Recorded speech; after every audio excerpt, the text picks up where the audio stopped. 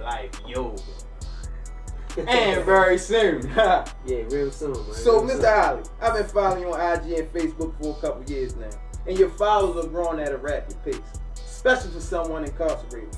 What are some of the marketing strategies and or tools you use to add to your followers? Oh, you know, like you said, man, you know, I've been having Instagram and Facebook for about 4 years now, going on 5 years. I never knew anything about marketing. Right. You know, so I'm kind of like a sponge. I learn things fast at a rapid pace, right? And me creating my Instagram and Facebook, I paid attention to other people's marketing strategies and tools that they use, you know, to build their brand and to, you know, market their brand. Right. Something just clicked in my head tremendously and said, man, all your skills that God has blessed you with, man, go ahead and upload them on the gram, man. Yeah, Upload them on the gram. And I said that because, you know, I was leading the people the wrong way, man, you know, before I was incarcerated. Right. So I felt as though that I owed me, but more so I owed the people something greater that they can use, you know, out there on the streets so they can be successful. Man. Oh my gosh, man. You know? Yeah. And you know, that's you know, that's just a brief synopsis of it. Okay, bro. It seems like you got your head on your shoulder the right way now. But let me ask you, so Mr. Ali, what separates your leadership from that of others that you believe that you're able to motivate the people? I'm being consistent on leading the people while I'm incarcerated. I could be doing anything else while I'm incarcerated. I mean, watching TV, indulging into negative activities, but I choose to take my time to continue on studying and strive for greatness to give back to the people because they're going to need it the most. The ones that's under me, that's doing their best to be on the road to success, they're going to need it the most. You know what I'm saying? Yeah, yeah. And will you be sharing any of these secrets in the book that you're working on? Yeah, I knew about that. I like how you said that. I know about that. I know about that. My book that I'm writing is coming on. It's coming along great. You know, and like I said always, man, I keep faith, man. You know, that God has blessed me with these skills, man, to be able to write my first book. You know, it should be done pretty soon. I never wrote a book before, but you know, it's gonna be great. I'm telling you, it's gonna be great. Okay. Now, besides your personal life experiences, right? What are some of the classes, on an educational standpoint, you've taken or books that you've read to better yourself during your incarceration? Woo! That's deep. That's deep, man. I have taken numerous classes since I've been incarcerated. I mean, you know, self-help classes, you know, carpentry classes, electricianal classes. I got criminal justice college credits. I'm a certified life coach.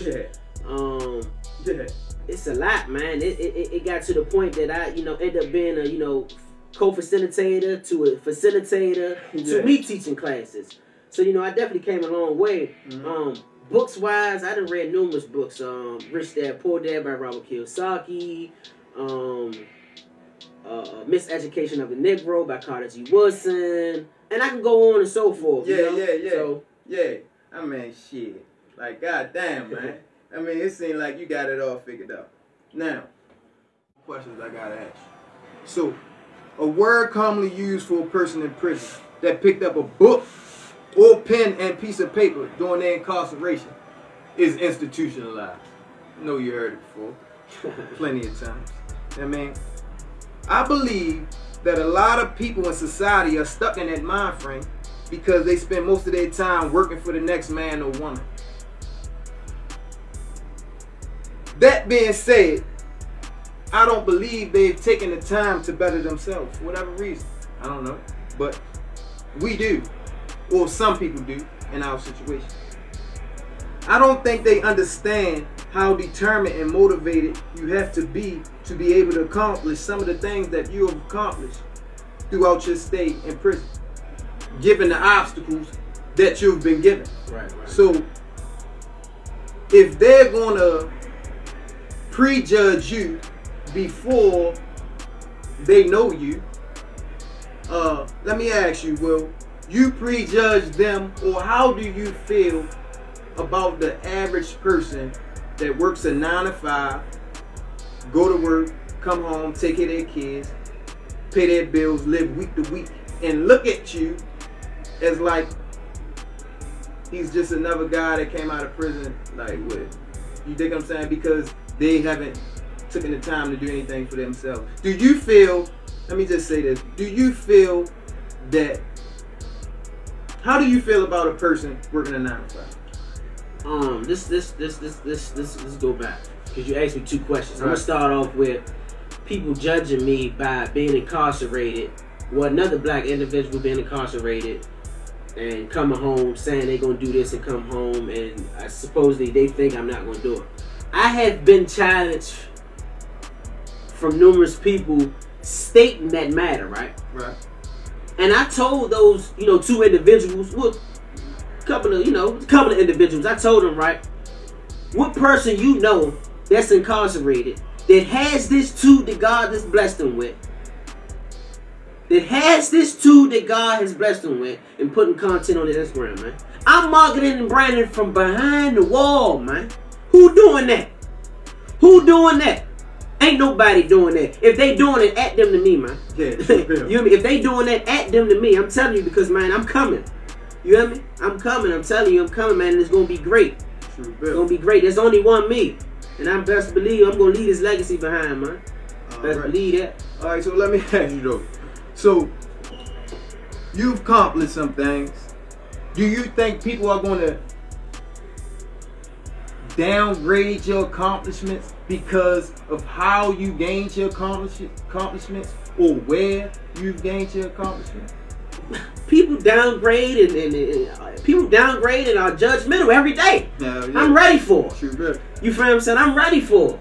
You want to know why? Because I have already been through it. It's another challenge. You feel what I'm saying? A challenge is just part of your experience in life that make you great. I love the haters. Because the haters don't do nothing but motivate me. Yeah. You feel what I'm saying? Yeah. I love them. Yeah. They motivate me every day Yeah. to do something different and to shit on them a little more. You feel what I'm saying? But at the end of the day, right? It's a part of life, man. It's a part of life. But at the end of the day, people gotta understand, who are you to judge, man? The only one that can judge is Allah, man. God, man. He's the only person that can judge, man. On Judgment Day. That's it. That's all. You know what I'm saying? And I do what I do every day out of the kindness of my heart, man. Y'all don't know what I went through in here, man. Y'all don't know. Every day, man, of doing my best to change, to become the new me. Walls closing in on me, man. You feel what I'm saying? I'm talking about, I want to be in them books so much. I want to make a change for my people so much. Man, words getting small, words getting big. I got to learn this word. I got to learn this word. I got to look through the vocabulary builder, looking through the thesaurus, ask questions.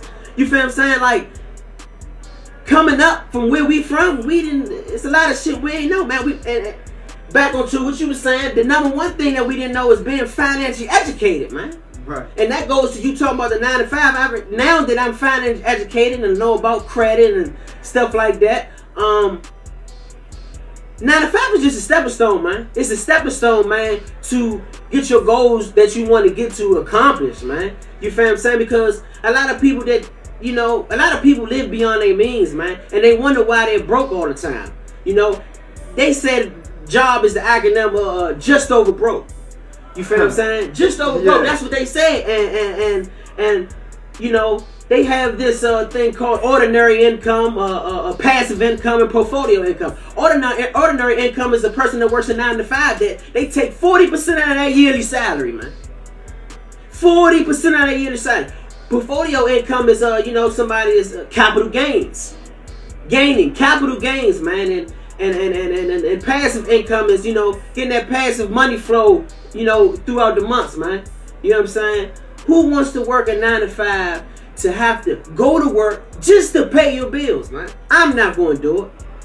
You got to go to work to pay your bills. So that means if you don't go to work, your bills don't get paid. Now your money is supposed to work for you, man. Your money is supposed to work for you. You know what I'm saying?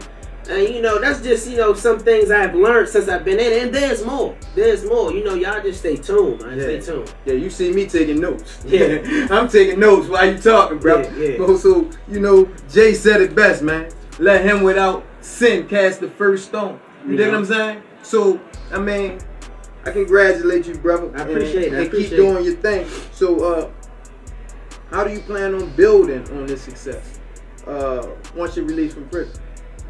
Man, you know, keep doing what I'm doing, man. Every day, being consistent, man. Consistency, man. Persistence, man. Doing this same every day, man. Don't stop. I'm not gonna stop. The first day out, y'all gonna see first day out. My first day out gonna be totally different from everybody's first day out. I'm gonna shine.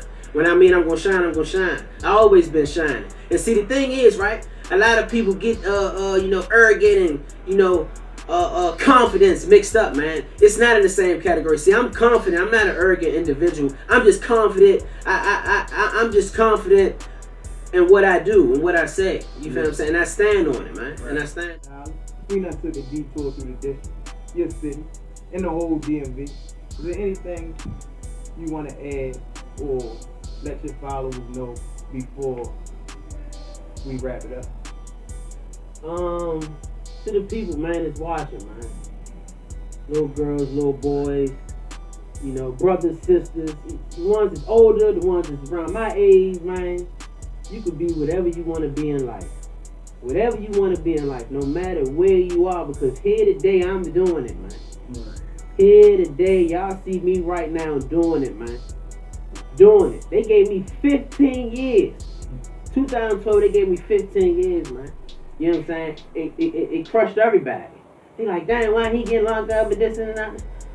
I know why I got locked up. All the negative energy that I was putting out into the universe, man.